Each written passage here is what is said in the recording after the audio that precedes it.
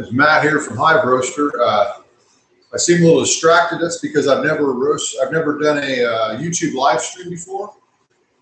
So we're going to learn this one together. I'm sure it's going to come out really good. So first thing we're going to need to do is get some coffee. We've got our hive right here. Adjust this though. See what we can do. Second one, back this up. Bingo. All right. Move our stuff around a little bit so it looks nice. Okay, it looks good. So here's a scale.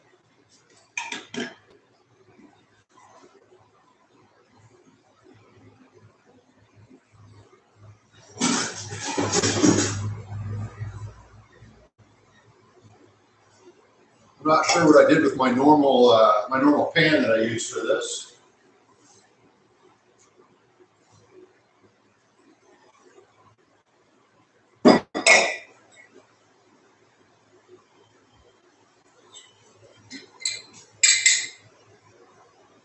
So this is chiapas coffee. You can see how it looks in the jar. I'm not sure how much of this I have left. I'm going to look, and depending on how much I have left, it'll tell me how much I want to roast right now. Okay, so I've got just about 300 grams, so I'm going to do a half of this. 28. Do that again.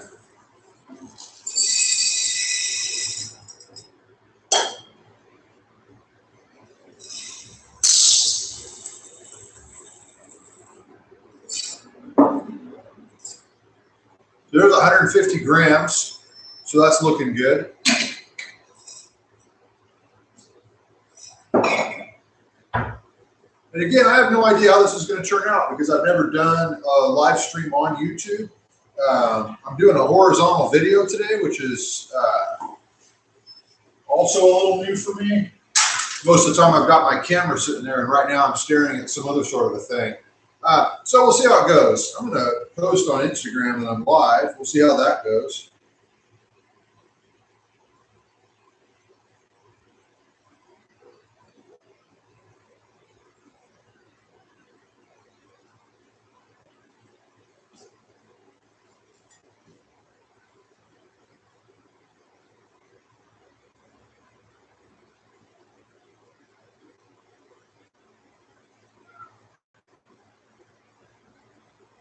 There we go. There's some serious advertising.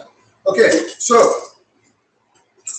first we want to do is we want to dump out the old stuff in the hive because I didn't clean it out last time, so there's a couple of beans left over in here. This is what we're using to roast. We're using what we call the digital dome, which is this guy. Can you see that right there? Got the temperature on it. I don't think you guys are going to be able to see the temperature while I'm roasting, but you can certainly see my shiny head. Let's adjust this down a little bit more. The roaster. You're not going to be able to see the that's a little better, huh? I like that. Okay.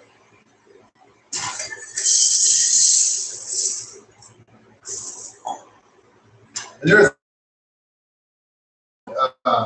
you guys may not be able to hear this at all, and I don't really know, and we're not going to know until we're done roasting. I need to roast some coffee anyways because I'm running short on coffee at my house, so we're going to roast, and we're going to live stream. And so one of the things I'm doing is I'm using my phone to be able to tell how long I've been at this for. I'm going to turn this light off and see if it makes my head shine less.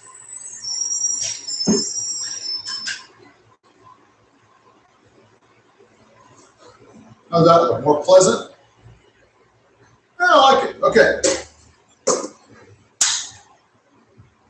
So there we got a little fire. We're going to go on medium heat. We're turning it on the phone, and let's begin. So hopefully you guys can hear me talking over the sound of the roaster. And I don't really know how that's going to go down. I'm not going to know until we're all done roasting here. Now that I'm in the middle of it, I'm committed. So because this coffee is from chiapas, I've roasted this before, and I know that it really does well as a nice long development period. It's going to be a fairly soft bean. it's going to give me a lot of flavors of chocolate and cocoa, nuts, spices, stuff like that. You know, nice, dark, warm, like what I would consider like a morning coffee taste. And so that's what I'm going to try to exploit with this roast. I'm going to roast it as slowly as I can. I'm going to have a really extended duration of development, and we'll see what we come up with. So far, everything that I've had from this bag, this chiapas, has been absolutely phenomenal. And something I wanted to talk about today while I've got you guys here is diner coffee. So, you know, specialty coffee is a lot of times, you know, not French roast. It's not Italian. It's not any of those. It's really light. And it's great because you can really get a lot of flavor out of it. You can really taste the beans. However, people, myself included, have been drinking what we call diner coffee for years. So, you know, and the thing about diner coffee is that it goes really good with breakfast food. So, you know, like if you eat a nice greasy breakfast, there's absolutely nothing better than, you know, some nice dark, you know, pretty carbony coffee, really. What I'm not going to want to wash down, you know, bacon and eggs with is some Ethiopian light roast. It's just not the thing for me. It's not that. It's not coffee for that time of day or for that function. So what I'm going to usually want is something dark. Well, the problem with roasting dark is that it hides the flavor of the coffee. It really masks it. And you wind up with, you know, a lot of times a pretty boring flavor that just tastes like carbon. So I've been trying to perfect this for quite some time, and I think I've gotten it down to where it's basically perfect. And so what I've done is I've made a 50-50 blend of a fully developed but low-end temperature Ethiopian, okay? And so what I mean by that is that the coffee was probably 12 or 13 minutes total roast time. And so I had an end temperature of about 410 degrees with about 25 to 30% of that roast time being developed.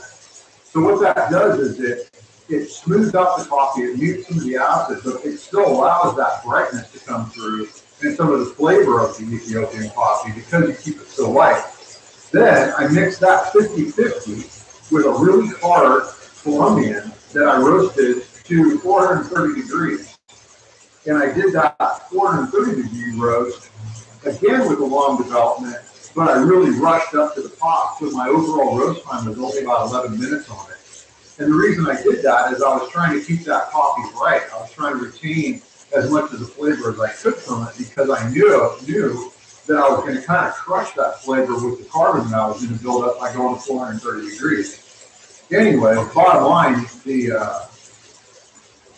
blend was just phenomenal. I mean, it's probably the best coffee I've had in a really, really long time.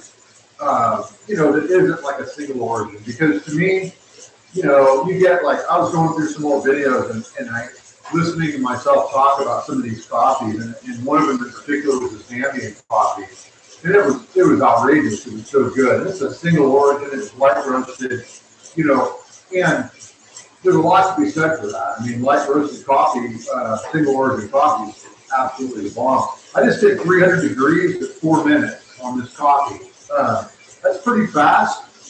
But I'm not too worried about burning this coffee because it's pretty dense bean. It's not like anything like it's not a high altitude bean, but it's pretty dense. So my next milestone is going to be probably about 380 degrees. I'm going to turn the heat down dramatically on this and really try to extend out that development period just as much as I possibly can. You guys I guess you can't see I'm going to have to get this thing set up so that we can see it while we're roasting. There it is right there. So you can see how fast that temperature is moving, except it's backwards. I'm going to have to figure out how to reverse my camera when I do these so that everything comes out right. Because right now it's backwards. I don't have anything written on my shirt, but if I did, it would be backwards. We're at 335 degrees. Chugging right along. I really like the way this coffee smells. I am a real fan. I know that, this is my first live stream here, so I can't say you guys have heard this before, but I love coffee from Mexico. I think it's some of the best coffee around. And it really doesn't get that much attention in the industry in general. I'm not sure why, but man, it's good.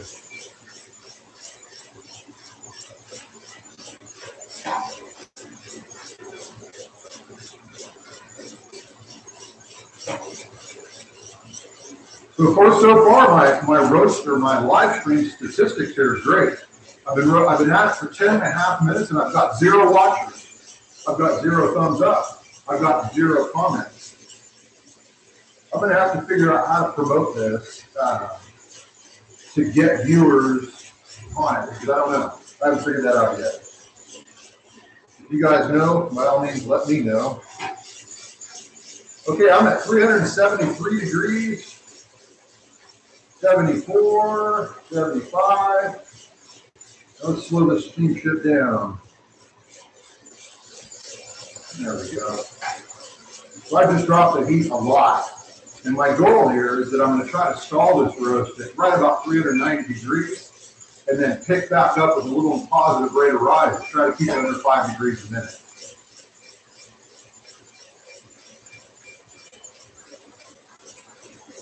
And there's a lot of fear when people talk about rate of rise, you know, between the flick, the crash, the bake, and the stall. Everybody's worried about it, and I don't worry about it, you know. I mean, I try to not do anything dumb, but I'm intentionally going to stall this roast because I want to stop my rate of rise right at the top.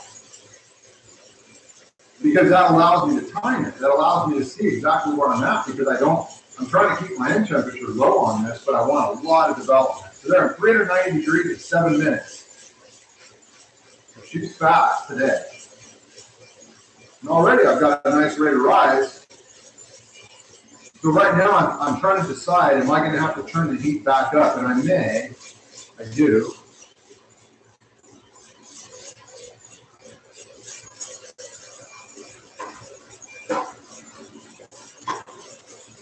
Anyhow, one of the really cool things about hive roaster is it allows you to really push the boundaries of what's possible when roasting coffee. You know, a commercial roaster has kind of a minimum amount of airflow, drum speed, and gas percentage in order for it to function properly.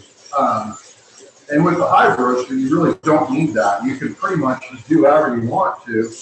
And as long as you don't, you know, have your roaster way up here in the air, and you're not putting just a ton of dry heat into it, you can get away with some pretty slow developments and slow rates of rise and not have to worry about baking your coffee at all, which is where I'm at right now. So I'm at 396 degrees.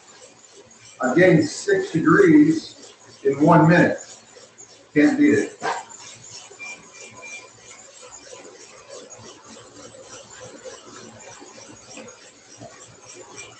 I don't know if you guys can hear it popping or not. It's pretty quiet in there, but you can hear it. Honestly, I have no idea what the sound is going to be like on this video because I haven't done these before. I've got 2 things going. I've got a microphone here and I've got a camera up there, and I don't know how it's going to react. It may just only pick up the noise of the roaster. We'll see. So I'm at 400 degrees in 9 minutes.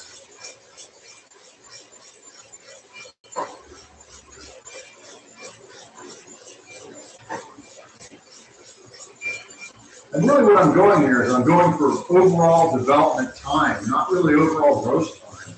So what I'm looking for is like 3 minutes minimum of development on this roast, which, seeing as how when I start popping at 7 minutes, overall that would be over 30% of my roast if I stop at 10 minutes, and I'm going to go way over that. So what I'm saying is that my total development period is going to be way more than 20% of this roast, and that's what I want because I'm trying to develop these flavors, and I want the America's coffee can just be so chocolatey and smooth and nutty. I just love it, and that's what we're going to have here. So I'm at 4:05 in 10 minutes, so I've gained 5 minutes, 5 degrees in the last minute.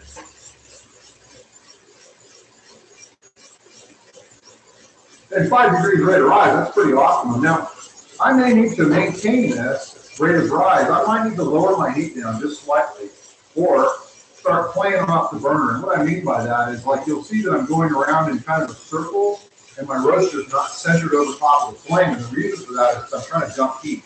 I don't want all the heat from the burner going right into my roaster. I'm trying to get it to have to go through the metal because it slows the process down a little bit. And it's, in a way, it's easier to deal with than trying to actually turn the gas down, because with just a small adjustment, you can greatly affect the amount of BTUs going into your roaster. But if you just kind of play around with roaster positioning, you can, you know, put a little bit less heat in the roaster without it being such a big dramatic change. So I'm at 11 minutes. I'm at 4:08, 4:09.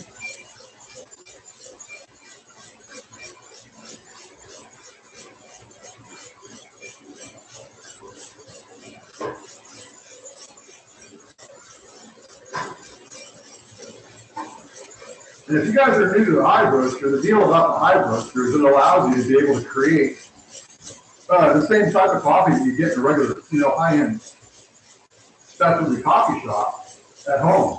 And it's really the only roaster that does that, because it allows you to have this complete control. Like, there's no roaster that's going to allow you to drop down to a 5-degree rate of rise at the end of a roast the way that I am. So I'm at 4:14. 4:15, I'm right at 12 minutes. And I think what I'm going to do, I'm just going to go for it right then and there, because I think that's going to be good. So I'm jumping into this bowl just as kind of a transfer mechanism.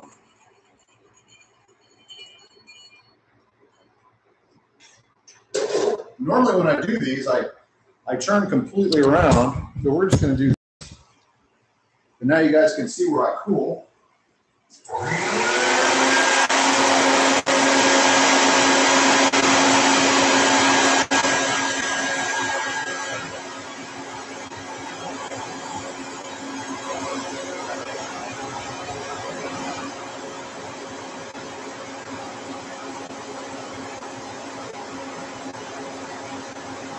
the key is to get the really cool side to the end. You probably can't hear me.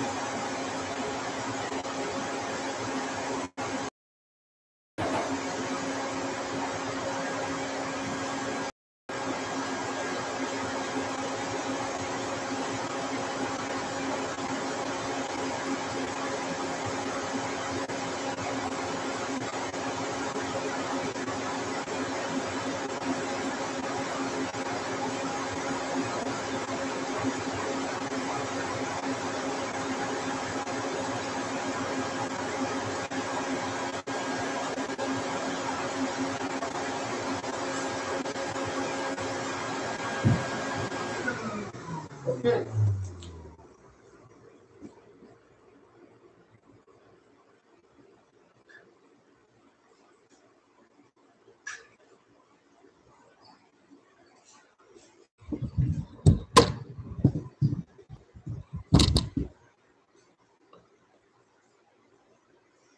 All right, here I am. So I've got my roast complete and it's cooled off. Let's see what we can do for some close-ups of this.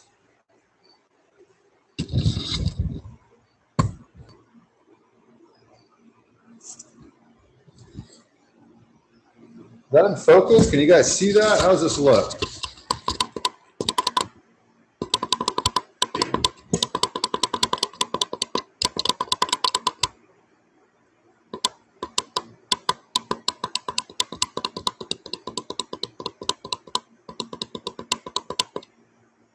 Looks good, looks good.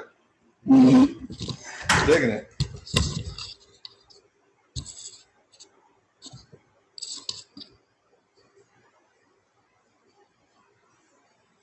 All right, there, I shot my head completely off.